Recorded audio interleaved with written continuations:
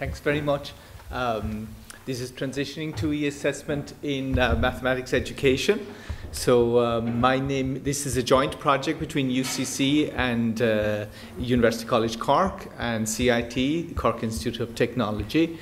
My name is Tom Carroll. My colleague Kieran Mulcrone was to be here today, but I think he's after getting held up at an earlier meeting, so he sends his apologies. Then in CIT we have Anya Nihei and Julie Crowley, and they are if you like, the CIT half of this group.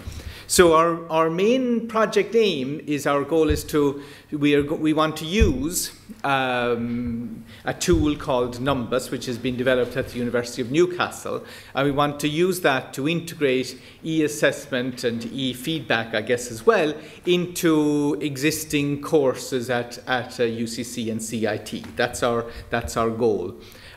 These courses are in mathematics and statistics for initially. So we have two, if you like, themes to our plan. Implementation, so that's the phase that we're in at the moment, and also evaluation. And for that, what we asked the forum for was for an intern, really a project assistant, who would primarily create content on the NUMBAS system, and for these particular courses, and then a student who would be a master's student, and the student then would be help us with the evaluation. So that's really the overview of the project. So our high-level goals, if you like. So we want to improve student engagement. We want to improve students' understanding of mathematics, their appreciation of mathematics. We are very much working with students who are going to be maybe as in the last talk, who are going to be in large classes, not necessarily studying mathematics for the sake of it. So in other words, many of these students will have done their leaving certificate, thought that they were done with maths. Now they've gone to college and they're doing geology or biology or chemistry, whatever it may be, and suddenly there they are. There's another maths course to do. We want to improve their core mathematics skills, and I'll talk a little bit more later about the general context for that coming out of second level. And of course, we want to manage lecturer workload. This is something that needs to be done as well. We want, if you like, it's a soft goal if you wish, but we want to strengthen the relationship between maths at UCC and maths at CIT, and of course in time to broaden that as well. And this is, I'm glad to say, is already happening. So the implementation phase from UCC point of view, right, we haven't been using NUMBAS up until now, right? We are developing content for use in two particular courses. They used to be called Maths Methods. Now they're called, under semesterization, their names changed to Calculus for Scientists 1 and 2. So these would have about 500 students plus in them, coming from lots of different kind of general science type degrees. So at CIT, NUMBAS is already being used in some business for statistics, statistics for business even, courses, and again with large numbers of students that they're dealing with, and they have now integrated NUMBAS into their semester 2 modules. The general feedback so far from that seems to be that the students like the work that they're doing with NUMBAS. They like what they're doing with mathematics in these kind of tutorials and assessments, but there's potentially a difficulty with this translating into success in the end of year, end of module summative assessments, right? And that is perhaps a natural thing.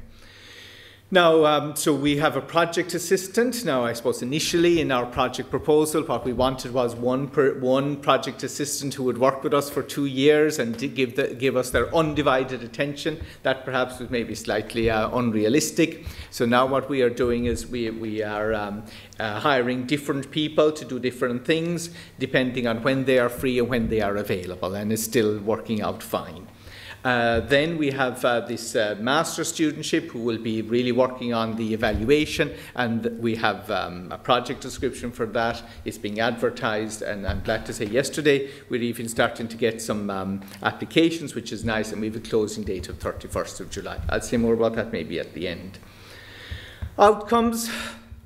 We have identified some of the key topics, they would be familiar to many of us, with which students struggle at UCC and at CIT. Statistics, descriptive statistics, so not so much given this data, make a histogram, but here's a histogram, can you interpret it? Can you answer these, can you extract this information from what you are shown? Probability, connections between relative frequency and probability, understanding in the context of a particular setting, what the outcomes are, what the events are, what the sample space is, all these kinds of things are difficult for students, so it's something that we'd like to work on. Now, at the moment, we have this ongoing assessment in CIT for large classes, maths and stats classes, and we're developing, as I said, this new material for UCC, and we have, if you like, how do you say, modified the formal module description so that all this can take place next year. Well, next year is the 7th of September. So let me just show you some of the things that, some of the types of questions and what NUMBAS looks like a little bit.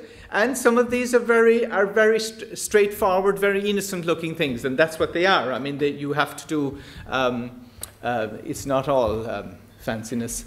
So these are just very simple things with numbers that students are asked to do. Here they can type in their answer, what they come out with as their answer, and they can immediately know whether they did it right or did it wrong. If they get it wrong, they can ask for another, try another question like this one. They can keep doing things until they feel confident that now they get it and they're able to do things. So this is a more an algebraic one. You have some x's, no y's, but x's. Simplify this. And NUMBAS is nice in that it is quite forgiving in terms of the way in which students input their answer, right? So they don't have to learn a particular syntax. The barrier for there's a very, very low barrier for getting into using this as a student, and you can do this. You can do this. The assessments, of course, are different, but you can do this from one's laptop while you're on the bus going home from college, right? You just need to log in. You don't need to log in. You just need to connect, and you're in. This is a more maybe another one that's being used at CIT. So this is about a Poisson random variable, people coming into a shop, how many come in a particular hour, and they're asked to figure out the value of lambda, which is the determining thing for the Poisson random variable, and they're asked to do some computations here and figure out some probabilities. Here's another type of one. It shows here oh yes, this is about annuities and pensions. Yes, becoming ever more important as time goes on. And here, for example, now you begin to see that, NUMBAS has a lot of functionality, which is what we really want to be able to give ourselves. That's what this project is doing. It's giving us and a project assistant, the time to have ideas, and the project assistants the time to implement them. Right? That's what really this is about. NUMBAS has a lot of functionality. It can give advice to students. The student can try to get the answer. Then if they don't get things right, then they can say, please, can I have some advice? Of course, that advice is written by us. Yes, and they can have it. They can get more advice if they need more advice, etc., etc. So this is almost like a mini tutorial on how to do this kind of problem. Right, so that's fair enough. Then, this will be interesting. And then we were thinking to ourselves, okay, but what can NUMBAS do as we go forward? What can we get it to do? Are there barriers to this, or does it always have to be little questions like this? How do you do this? Okay, right. So so we asked ourselves, okay, if we really wanted as maths, I can see it, but why can't you see it? Oh dear, how I love technology. PowerPoint, that one, feedback. This is the one. I'll try clicking on it again. You don't see that? Okay. I don't know how to make you see it. Does anybody know about technology here? Oh, here. Isn't it great this is being broadcast live? Yes, to the universe. Why do I volunteer? I have two of them now, you see. Look. Oh, thank you. Good man, that's great. Thank you, well done. Don't go too far away. So we asked, what could this potentially do? So, okay, in probability, you have the normal distribution, the bell-shaped curve. This is not a question. This is just like something the students can play with and maybe learn something about. So, all right. Oh dear, how do you? Okay, well, I can't find the cursor. This all worked perfectly when we were in Cork. Where did you find it? In the middle, really? You'll need to look at the screen. Oh, that screen. Oh, thank you very much. So mu is the mean of your normal distribution. If you move, you can change the mean along this bar, and you see the distribution moves to the left and the right, but it doesn't change shape. If I change sigma, which is the standard deviation, I can make sigma smaller. That makes the distribution tighter, it gets more peaked. And then if you make sigma bigger, the distribution becomes flatter and it becomes more spread out. And you can see that at the same time when you let go of the cursor, what's generated down here on the bottom are, let's say, 100 random points from the distribution. You see that you get a lot more points in the middle, where there's a lot of probability, where there's a lot of thing, and then you get fewer points out in the tails, which are the less likely outcomes. You also get up here on the top, you get it calculates the standard deviation of the points and the mean of the points, so you can make, and you know, for example, this is just a demonstration, right? You could have a confidence interval showing where the mean is and all these kinds of things. So we thought that if we were able to do a type of question like this, we might have to do it in, say, for example, Mathematica and import that into NUMBAS, but it turns out that this can be all done directly in JavaScript, directly on NUMBAS. So these are the things that can be done, and I think if you can do this, you can pretty much do anything.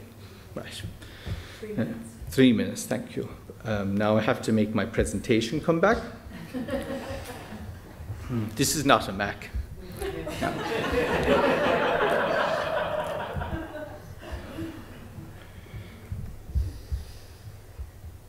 See, I couldn't find. Oh, thank you. Can you make it get bigger? Oh, maybe that's this one. No. Yeah. Is it? No, it wasn't that one. It's okay. You can just go. All right, that's fine. Okay. Oh, yes, sorry. Now it's big on this. This is very strange. Okay. So a little bit about national. Oh, yes, sorry about the 3 minutes, and I've wasted up all the time. The context in which we're working here is a context where students now are doing a new mathematics curriculum at second level, which is, you know, I'm not going to say what I think about it, but no, I'm not. I mean, I don't mean that in any negative way, but it is very controversial. A lot of people have a lot of different opinions on project maths. For example, and in Ireland, there's always an awful lot of discussion about mathematics. It's been happening the last few weeks because we've had the Leaving Certificate. We've had headlines in the national newspapers such as "Fury over ordinary level mathematics paper." Fury. Yes, this is an article from the Irish Times talking about. Oh, now they've done this, and this you won't be able to see this again. So this is an article from the Irish Times. It says, "Project Maths linked to decline in third level performance." It talks about a diagnostic test run at the University of Limerick, and it compares the results of students in that diagnostic test with their grade from mathematics coming in from second level, and the negative correlation between the two, growing negative correlation between the two. So, you know, there is a lot of no, sorry. Where is my nice, well, I can see it here, yes. So sorry about this. There's a disconnect between the two. National impact, a little bit about national impact. So at the moment we have had some local dissemination of what we've been doing at UCC. So UCC had a digital day there on the 6th of December, which was very widely attended by across the university. And that too, you'll be glad to know, was broadcast to the universe. We have local interest already at UCC and CIT in expanding the use of NUMBAS. So already I have colleagues who are saying, can this be done in my commerce? Can I use this in my first commerce course? Because that's got 250 students and I don't know what to do with them all. Colleagues in CIT saying, could we use this in accounting? And of course you can. NUMBAS, okay, maybe has, maybe initially used for mathematics, but there's no reason why you can't have accounting type questions or use that functionality there. There is a lot of interest, I think this is clear to everybody here, there is a lot of interest in Ireland on the teaching of mathematics for service teaching as well, which is really what I'm talking about. And for example, this is demonstrated. There's an annual conference in maths and stats service teaching and learning, which is something we would like to be more involved with. We have contact with the Irish Mathematics Teachers Association, which links us in with second level. And so, in fact, we had an application yesterday for our research masters from recently graduated secondary school teacher coming through, yes, through contact with this organisation. We need to develop, and I admit this, an enhanced web presence, and we need to, in time, expand this beyond UCC and CIT. Okay, so I'll stop there, and I apologise for the technical glitches. Thank you very much. Thank you.